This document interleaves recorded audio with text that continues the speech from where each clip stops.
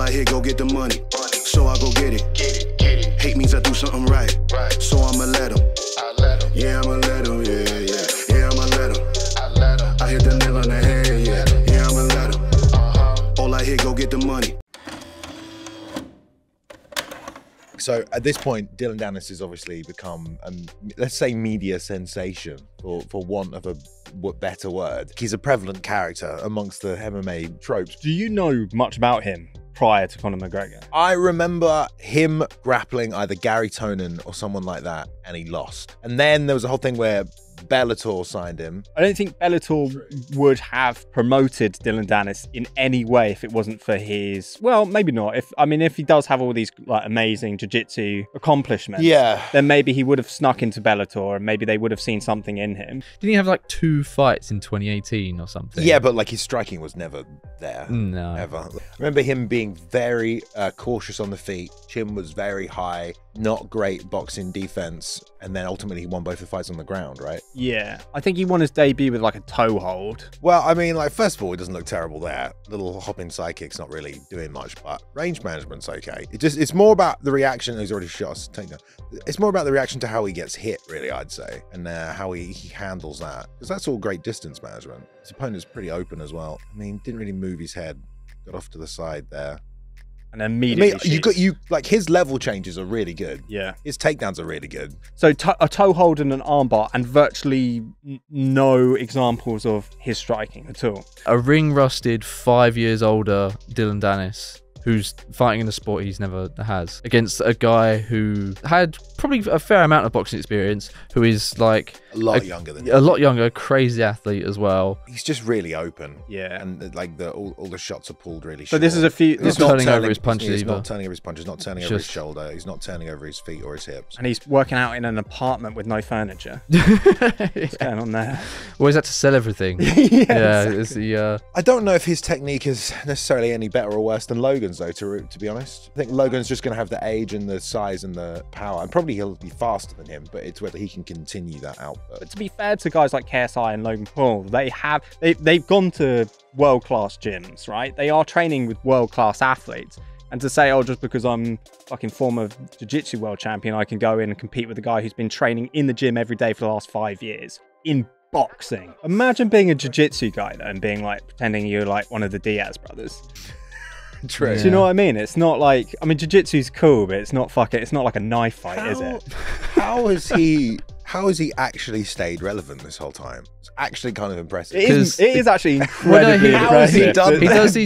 He does these really cool competitions where if you like and you retweet, you can win £1,000. That's pretty good. I love £1,000. Like the biggest achievement he did, I guess, was when he was in Conor's camp for Khabib, and it's like, oh, Conor's training with Dillon Danis, and then he got ragdolled anyway. It's like Dillon Danis's biggest accomplishment ever was Khabib Nurmagomedov jumping on him. That's his most and probably biggest accomplishment. Khabib so much he jumped out of the cage at him. That's an accomplishment. You've embedded yourself in history. Whenever anyone talks about McGregor versus Khabib Nurmagomedov, you're not going to talk about it without the brawl that happened post-fight. And so he's just miraculously just stayed relevant because of that. Even now when McGregor is dwindling and calling out KSI and generally looking like an old man who's been at the pub for 16 straight hours, Dillon Danis is still there. It's interesting because obviously when we have these conversations, we talk about like, not just like the MMA community, but everyone outside of the MMA community who are big fans of influencer boxing, who are big fans of KSI, who are big fans of Logan Paul.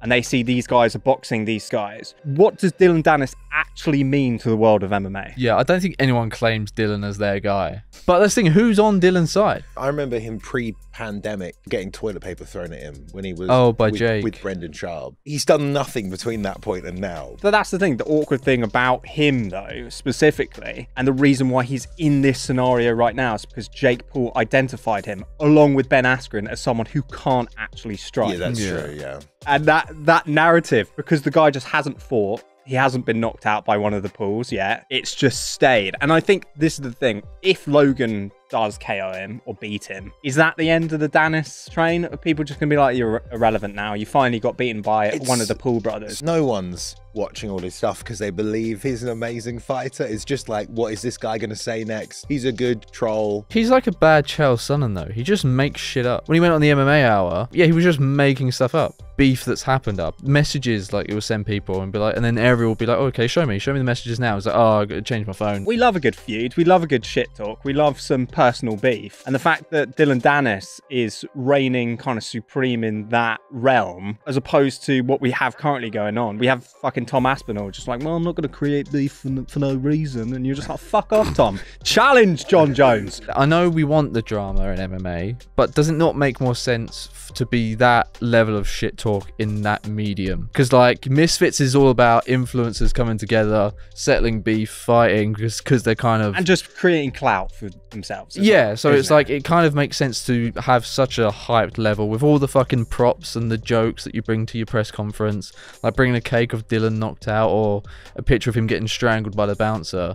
All that, I would love to see some of that in MMA, but I feel like the medium of influencer boxing is like, it's so much better for that. But like what influencer boxing is essentially just a replication of what Conor and Floyd did when they went on their world tour. They had basically watched what Floyd and Conor did, and they saw value in that, and they were like, right, let's do that. And then all of this shit that you see when they go mental in the press conferences and stuff, I honestly think that's what they think they should be doing because they've seen Conor do it. If you're creating a circus, who's one of the biggest jesters that you can bring into that circus? Absolutely Danis, isn't it? I think there's also an attraction with Dillon because he already was scheduled to fight KSI and then pulled out because he wasn't prepared enough. So it's kind of like this game where it's like, will Dillon fight this time? It's like, he talks so much shit, he's called everyone out on Twitter. Like, will he finally fight people? It's just like they're bullying him to fight at this point. And he's just like, guys, I'm a fucking jiu-jitsu guy. Wait, Perry did a face-off with Logan Paul? Yeah, Mike Perry's been the backup fighter for He's the backup fighter. fighter. Yeah. That's a worse fight for Logan Paul. 100%. Like, Mike Perry will fuck him why is up. the backup fighter is like the guy that could... Because Mike Perry is about to take over this game. He beat fucking MVP. Mike Perry will in a beat boxing in a bet. all of them. I read that they put a clause in where he cannot drop out, and if he does drop out, he's got a 100k fine. But at the end of the day, is this guy going to make 100k plus in just doing shit like this to then go, fuck it, I've made 600, 700k from the build up, from the sponsorships, from all this talking all this shit. I don't need to turn up to the fight. He's like, fuck it, you can have the 100k. I won't turn up. And then Mike Perry jumps in. See, that's far more interesting, is it not? Yeah. Mike Perry versus Logan Paul. Yeah, I mean, the guy won't turn up. The guy won't turn up. And actually, if he's going to make a shitload of money doing all this silly bullshit, fair play to the guy and then ride off into the sunset. What are you sipping down here in your party cup? What have you got in the party cup? Well, considering our sponsor for this podcast is Howler Head, it's always Howler Head. As always, every week we want to give a shout out to our sponsor, Howler Head. Thank you very much, guys. Appreciate you. If you guys want to get your hands on Howler Head, it's in the UK now, as we tell you every week. Larger Tesco's, Amazon, Master at Malt. Go pick yourself up a bottle. It's Howler Head. The channel members really starting to kick off, I think. It's We're going starting off. to really actually have a bit of a community. Because at the start, we didn't really, did we? No. We had like a few people join. It was me. Yeah, it was. It was me. It was Luke. And I'm on the show. But now it's actually seemed to work. You know, people are actually starting to really enjoy the long form content, I think, and really getting involved. I think something we've not mentioned the past couple of weeks is like how much it actually helps us. Like, people getting involved with this podcast has done wonders for the channel. I feel appreciated. And that's all you really crave at the end Yeah, of the day, isn't it? validation Yeah. from others. No. If you join us as a channel member, you can join on any tier. You can join the bottom tier, Just Bleed, and you get 2 unedited podcasts, generally about 30 minutes, 35 minutes. But also, if you join as a channel champion or a Hall of Famer, my man over here, Yeah, you get access to the writers' meeting as well as everything else.